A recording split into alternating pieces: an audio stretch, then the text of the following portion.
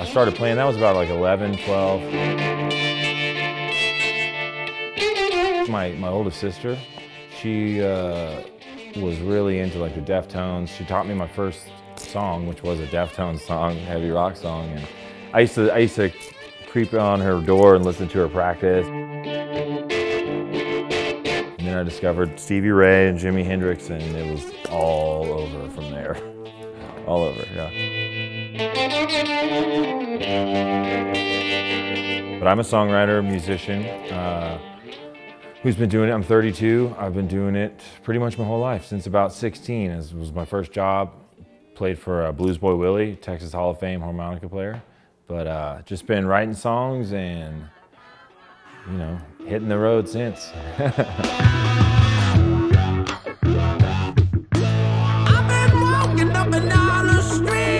I struggled since a teenager. I was just involved. I was doing cocaine and when I was like in 8th grade, summer, so.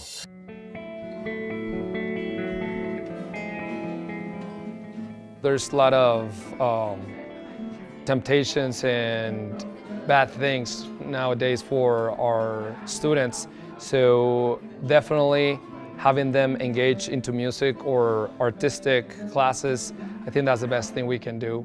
And if we can provide them with all the opportunities, I think that would keep them away from bad distractions.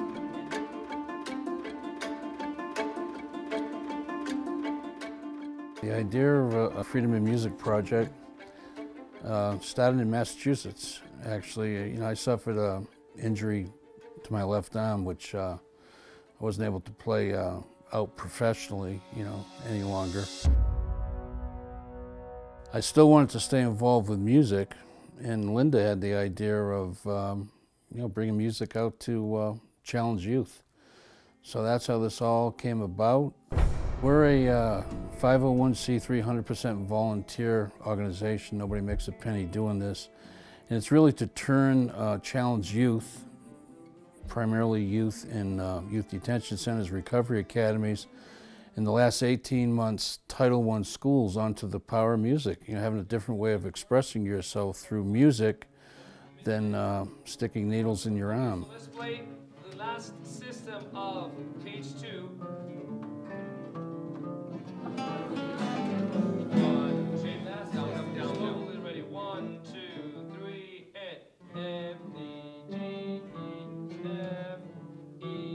Well, we had enough guitars to have in class, but we didn't have enough to lend the students to practice at home. Music, in order to improve, they need to put the additional time at home, practice at home, and I think music is great to keep them focused and something artistic and beautiful.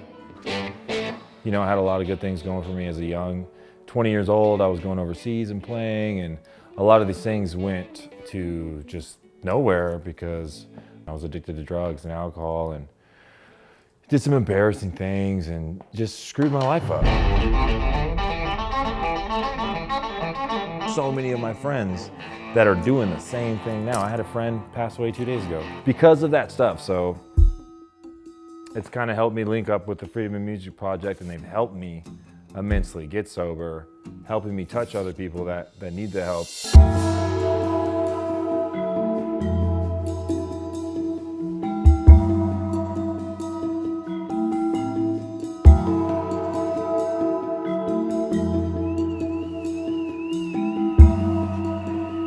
Well, they're incarcerated youth from around the state, and they're with us from a year till some of them are youthful, so they stay with us till they're 21.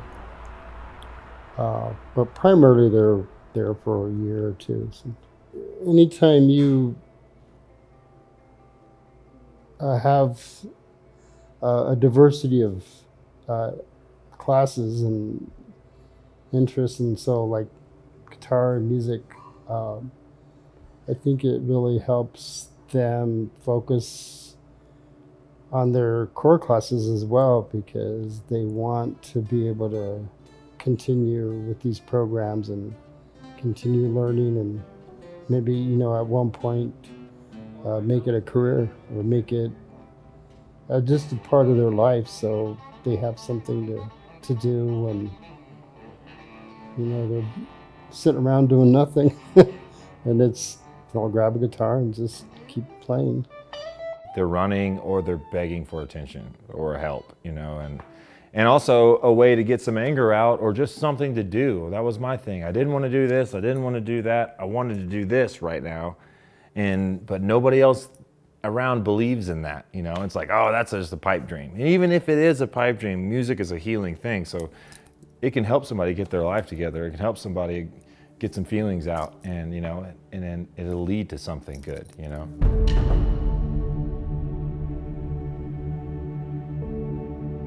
So many musicians have helped us, signing guitars that we raffle, auction off.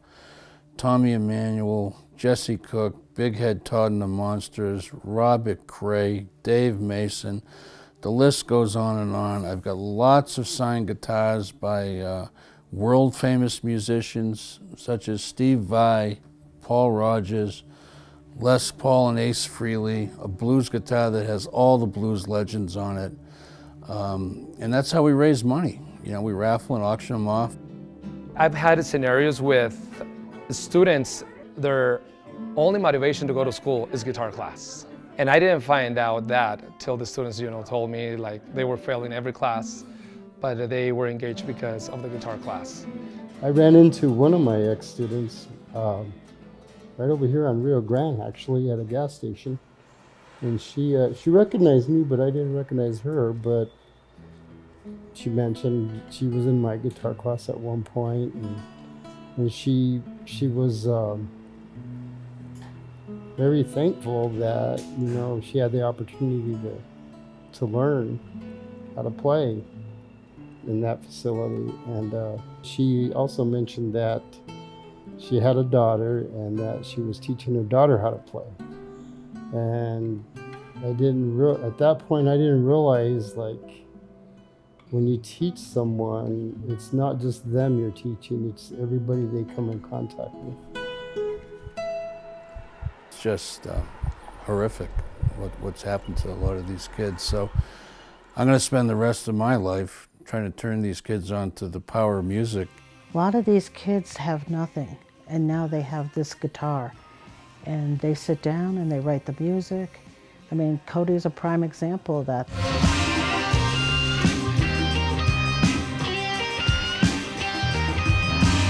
Life has changed immensely for the better, and now I get to do music for the better.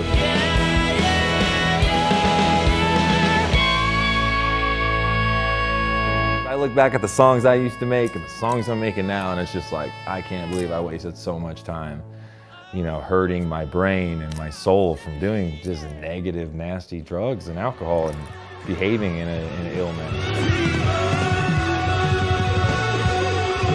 If you could find the love that I've recently found again with making music, your heart's gonna be pretty full. It's gonna be, and you get to do it, you know, your heart's gonna be full and you're never gonna wanna walk back.